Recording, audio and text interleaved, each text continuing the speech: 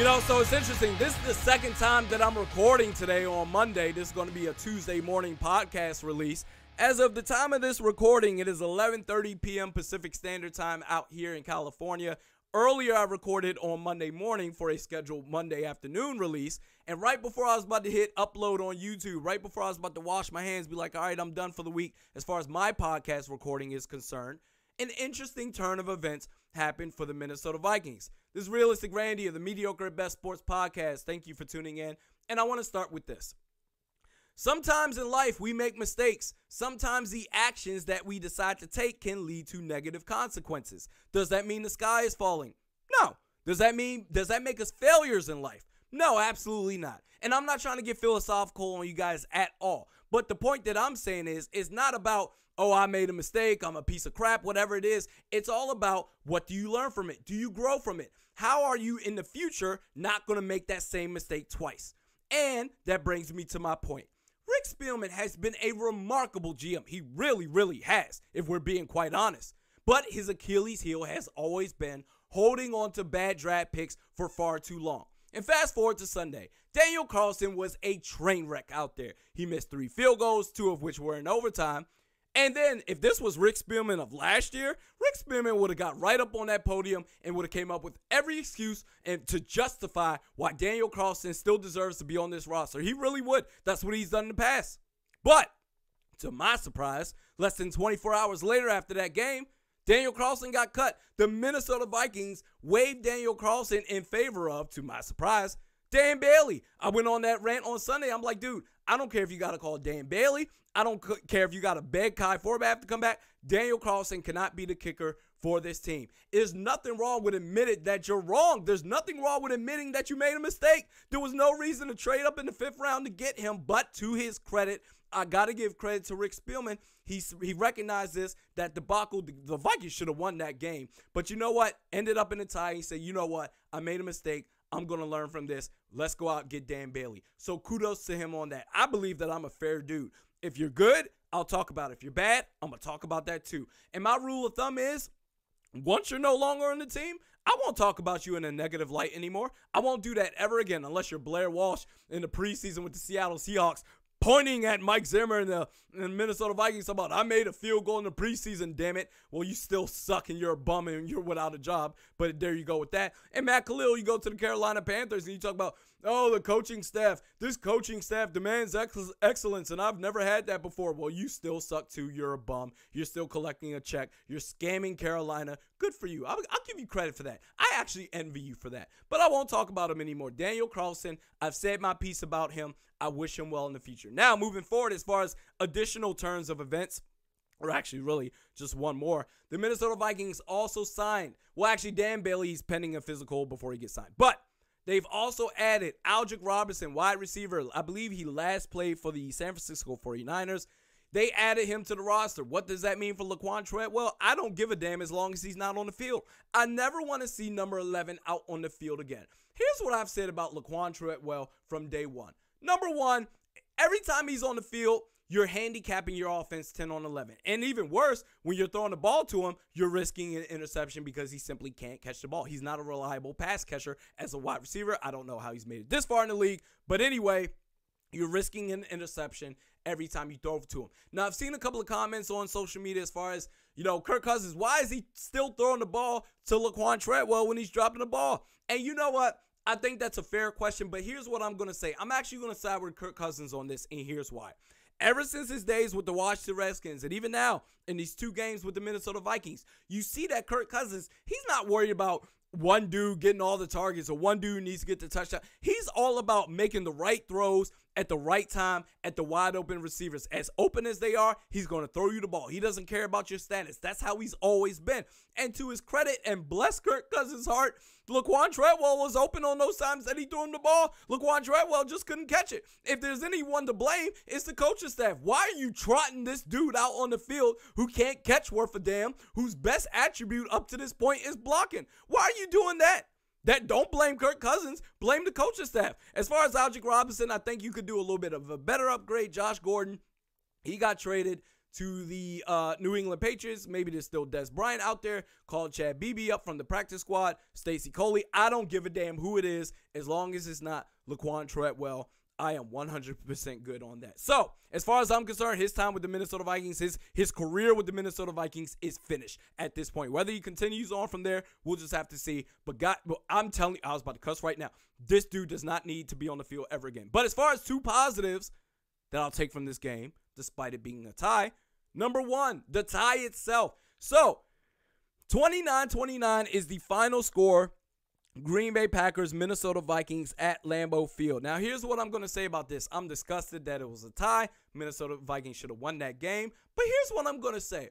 If you're going to tie, if you're ever going to have a tie in the regular season, at least it's with the Green Bay Packers. At least it's with a contender in your division. So the two teams that are neck and neck in the NFC North right now that are going for the NFC crown as far as what's projected is the Green Bay Packers and the Minnesota Vikings. So it's not like one has an advantage over the other. If you were to, let's say, tie with the Buffalo Bills and the Green Bay Packers were to win at the same time at the same week, and if you find a way to tie or lose to the Buffalo Bills, everybody should be fired. But if you were to tie with an AFC opponent or an opponent outside the NFC North division and the Packers were to win that week, suddenly you'll be looking up to the Green Bay Packers a half game ahead of you until you meet again. So luckily, basically, it evens out for both teams. It is what it is. The second positive that I'm going to take away from this, what have I always said about Case Keenum all last year? When things are going according to plan, when the defense is shutting down the opposing offense, when the receivers are producing, when the running game is there,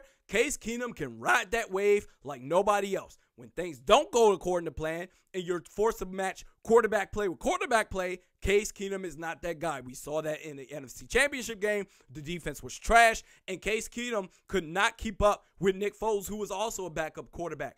Fast forward to Sunday. The defense outside the first possession was trash. I understand that there was a couple of times where the defensive line made a couple of plays, but for the most part, Aaron Rodgers had all the time in the world to make throws. Xavier Rhodes got carved up in that game. Everybody was pretty much awful on defense on Sunday. But you know what? Who was the one guy that kept us in that game? Who's the one guy that, but if it wasn't for this one dude, we would have lost, let alone the fact that we tied. We would have lost that game straight up. It was Kirk Cousins. Kirk Cousins is the reason why we did not lose that game. When the defense was just getting pushed around and the defensive line was getting pushed around and our secondary is just getting lit up by Aaron Rodgers, basically hobbled on one leg the entire game, Kirk Cousins was the guy that was making those big boy throws. That 75, I believe was a 75-yard bomb touchdown to Stephon Diggs. Case Keenum in his wildest dreams would never make a throw like that. That touchdown he threw to Adam Thielen at the end of regulation in between two Packers defenders where Adam Thielen landed on his butt in the end zone. That's fantastic. That is some great stuff. Everyone says all the time, Kirk Cousins, at the end of games, he chokes. But I've always said this, with these weapons that you have, any quarterback can look good. It's all about what regular talent, what raw talent do you have when you don't have those types of receivers. Kirk Cousins was balling on Sunday. He played his ass off, and it's a shame that we didn't win that game to cap it off. But that's the one thing that I'm going to take from that. And speaking of sorry defenses, Anthony Barr, and those who are new following me, welcome to this conversation. If you've been following me for a while, you know what I'm about to say. Anthony Barr, I believe he's lazy. I believe he's half-hearted as far as effort-wise on a consistent basis. He's not consistent enough effort-wise on a game-by-game basis. That touchdown pass to Devontae Adams, that play, now Xavier Rhodes was covering Devontae Adams on that play. I don't know what the hell he was doing. Anyway, Devontae Adams made a move on him, and Anthony Barr was actually chasing him. He was actually 4 or 5 yards away from the end zone. Anthony Barr was chasing him from behind and made a half-ass, lazy-ass attempt at a tackle. And Devontae Adams said, dude, what the hell are you doing? Did a simple juke move and walked to the end zone scot-free. That was lazy as hell. The play before that, Anthony Barr went up to rush the passer. He went up to rush Aaron Rodgers. And what happened? He got neutralized on the pass rush attempt by a running back, Jamal Williams, number 30. And you're a linebacker, bro? This the dude that y'all say, if we lose Anthony Barr, our defense goes to trash? Are you serious right now? The same guy that you said deserved a big contract over Stephon Diggs? Oh, don't worry. I ain't forgot about y'all. Are y'all serious right now? And we're not talking about some chip block that Jamal Williams gave. We're talking about basically he lined up on them like an offensive lineman, squared up with them one-on-one and neutralized them. Had no effect on the play whatsoever. Anthony Barr, man, we can replace him. It is what it is. Now, last thing that I'm going to get to. Let me get to these Packers fans. Last thing I'm going to get to. Let me get to these Packers fans real quick. So, that game, that roughing the passer play, that roughing the passer penalty on Clay Matthews was BS. It was a clean hit. I don't understand that. Oh, really? Let's take a time travel. Let's travel back to last year. Anthony Barr lays a legal hit on Aaron Rodgers, lays a legal hit, clean hit, and oh my God, we need to change the rules. This is ridiculous. Aaron Rodgers out for the year. This is unbelievable. Anthony Barr is a dirty player, sending him death threats and hate mail all throughout the season and all throughout the offseason, and this is ridiculous. NFL, you need to do something. Change the rules. This can never happen again. Okay, fine. The NFL Rules Competition Committee, they change rules. They say, all right, fine. You're right. We don't need to lose Aaron Rodgers for the year. Our ratings go down. We need to keep Aaron Rodgers in the game, damn it. And they adjusted the rule. No more than 50% body weight of a defender on the quarterback. What the hell kind of crap is that?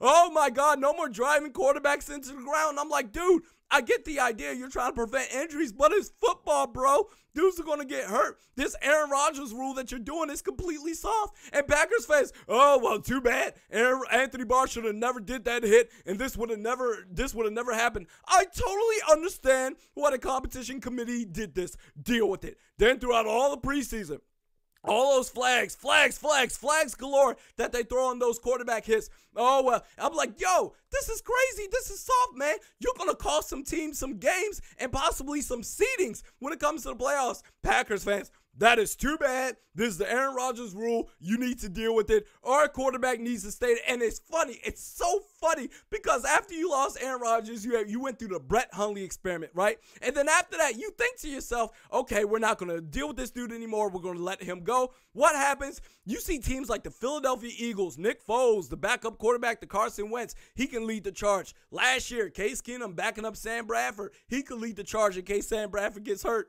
And then after going through the Brett Hundley experiment, you go out of your way and say, we are never going through this again. We need a viable backup. You trade for Deshaun Kaiser. Are you serious right now? Deshaun Kaiser, that's who's your backup quarterback now?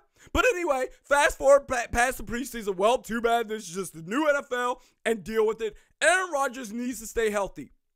End of the second, or not the end of the second half, before the end of the first half, Eric Kendricks lays a clean hit on Aaron Rodgers right after he throws the ball. Immediately after he throws the ball, Eric Kendricks goes in for a hit, leads with the shoulder, hits the center of the body. No big deal. Boom. Roughing the passer call. 15-yard penalty. Extends the drive, and that ultimately leads to a field goal to end the first half, putting the Green Bay Packers up by 2 scores, I believe 17-7 to end the first half. And then, okay, fine. I didn't hear anything from Packers fans then.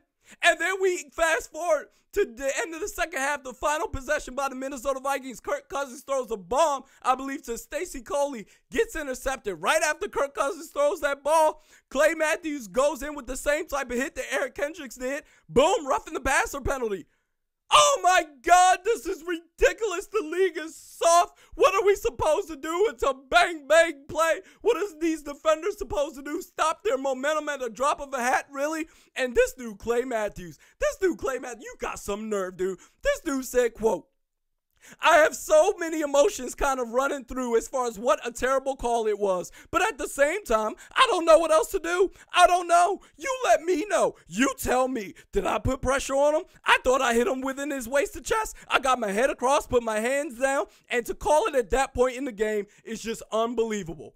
Well, that is just fantastic. We didn't hear nothing from y'all when the rule got changed. We didn't hear nothing from y'all throughout the preseason.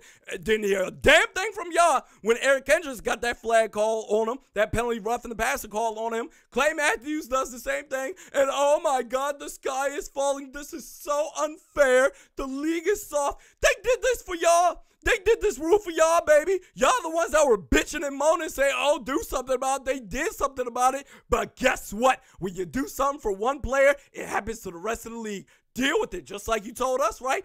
Deal with it. The fact that y'all are sitting there crying, bitching and moaning this whole time for this, and then got the nerve to be like, the refs helped y'all out. Oh, what about that BS offensive pass interference call on Devontae Adams? Well, what about all those non-holding calls that your offensive line had on the Minnesota Vikings? What about that? I get this. So the Minnesota Vikings, we're supposed to get all the flags, but you guys none whatsoever. Are you serious right now? You want to have your cake, eat it too, and own the whole damn bakery. Are you for real right now? Man, sit your asses down. Man, take a shower. Wash your hair. And use some of that Kobe Jack cheese shampoo y'all use out there. Sit your asses down. Stop crying. This the NFL. This what y'all wanted, right? This is what y'all wanted? Deal with it. We do this once a week. Mediocre at Best Sports Podcast with Realistic Randy. YouTube, iTunes, Twitter at Realistic_Randy. You can follow me on Facebook at Realistic_Randy. Jesus Christ, messing this up. We will see you next week, baby.